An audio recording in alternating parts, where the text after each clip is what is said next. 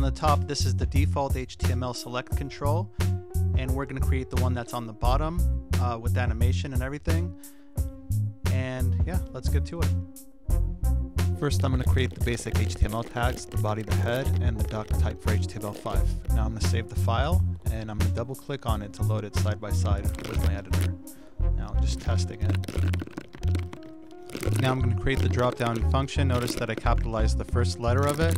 That indicates that I'm going to instantiate it. Now I'm going to create a div container for our dropdown.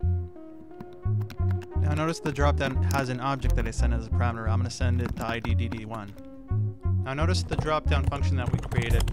We're using it just like a class, and I'm going to set its member variables. First, I set its options to the parameter that we passed in, and now I'm going to set its init function, which acts just like a constructor. It's the first function that gets called when the object gets created. And again, the reason I'm using the this keyword is so that when we instantiate the function, each one will have its own unique functions and variables. Now inside this .element, I'm just going to put in that dd1 div that we created, and inside that div I'm going to dynamically create HTML. The HTML is basically just going to be the different types of elements inside this control. So I'm going to have a dropdown class that's going to have a dropdown value and an arrow. This is the main box that we click on. And notice that I put this inside HTML template strings. Now I'm going to pass in the initial value of cat. We're going to get it from the options just like we did the ID. And here I'm going to use the $sign because we're using HTML template strings. And if you notice when I refreshed it, it says cat on the right side. Now I'm just going to style the body and give it a little bit more gray.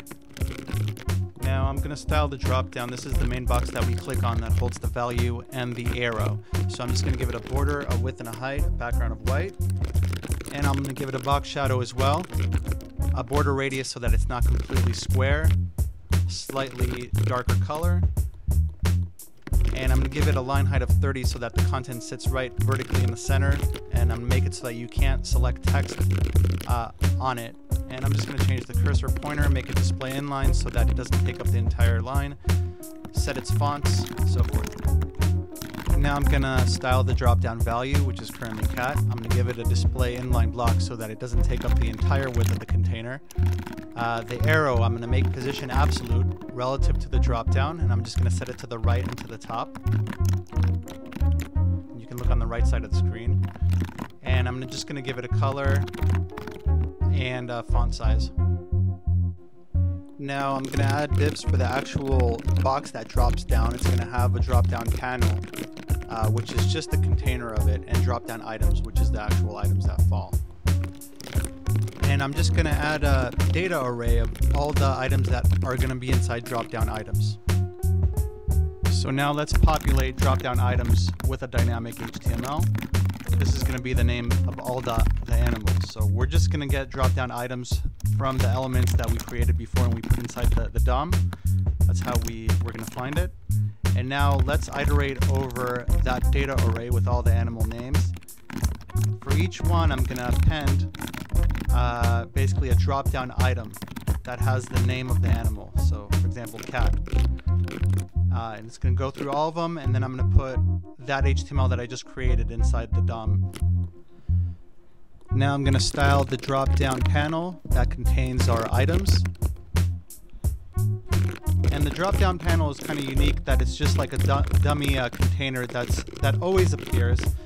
It'll eventually have a background, transparent background, but I'm going to set it to background yellow so you can see what it looks like. So there it is. Now inside of it, we're going to create the actual items that fall down. And I'll show you why we do that in a bit. But basically, I'm just going to give it its basic properties. And I'm going to set a left and right bottom radius to it, a box shadow. And I'm going to make it overflow so that it will have a scroll bar if there's too many items in it. I'm going to give padding to our drop-down item just so that they're a little bit more spread out. You can see on the right, and I'm going to give it a hover color as well. Now this is where the magic happens. I'm basically going to transform the drop-down items, and I'm going to translate it above where it currently is to -200 pixels. So you won't see it on the screen right now.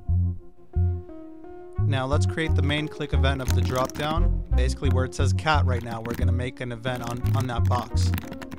So let's create an event listener for mouse down, and I'm going to do self.show. And self is equal to this. Basically, I can't use this inside of that add event listener because it's used for something else, so I have to use self. Inside the show, all we're doing is we're changing the translate back to 0. Remember, we did a -200 on the translate before, so it's going to come back to 0. Now, in order to see this change, I'm just going to add a transition. So this will transition between those two values, -200 and 0. So now when we click on it, you will see it animate. And let's just get rid of that yellow background. We'll just make it transparent. So there you have it. Now let's make the hide event as well. So let's keep a variable if it's visible or not. We're going to set it when we do a show. And if it's visible, we're going to hide it. And if not, we're going to show it. Now the hide function is basically the opposite of the show. We're just going to transform it back to -255. I could have put 200 there.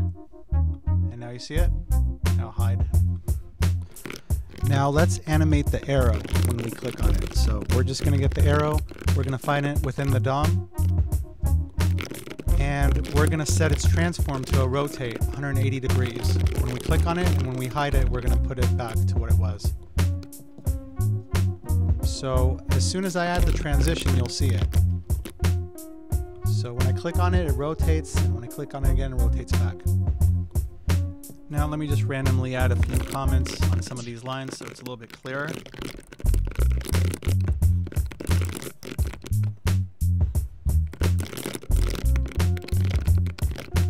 Now every time we instantiate one of these dropdowns, I'm going to actually add it to a list of dropdowns. This is just like a hash keyed by ID. Now I'm going to create a utility function that's going to be attached to the window, not the object. That basically you pass it in a DOM element and it looks through its parents for the dropdown ID, and it uses this ID to get the object of the dropdown that we stored earlier inside dropdowns. And I'm going to use this right now, you'll see. So inside the onMouse down event, we don't really have access to our object, so we're going to have to get it through that getDD utility function that I just created. And then we're going to call it the click event once we get that drop-down object. And let's just write that click event.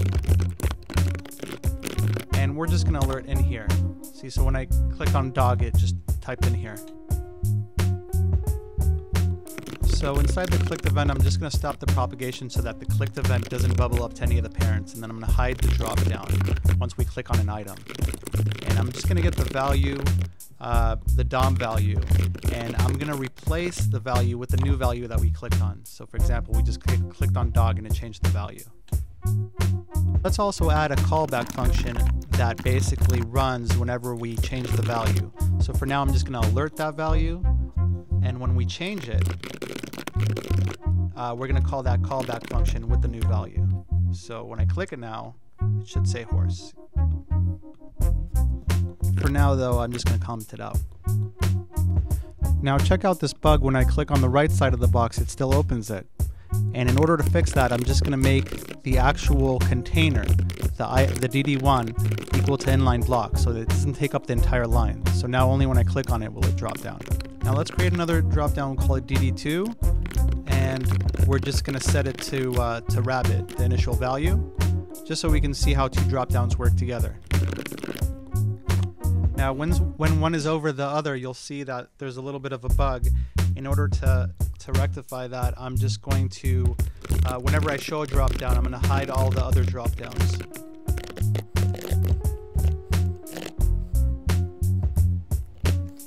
And we're not going to run this function if it's not visible, the hide that is. Now if you notice, when I click on a drop down, it closes the other one. It'll close any other ones that are on the screen.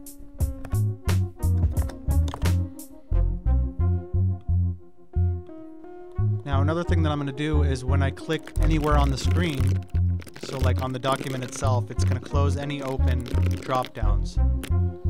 So I just added a mouse down event to the document that will do a self.hide, so whatever drop downs currently open will close.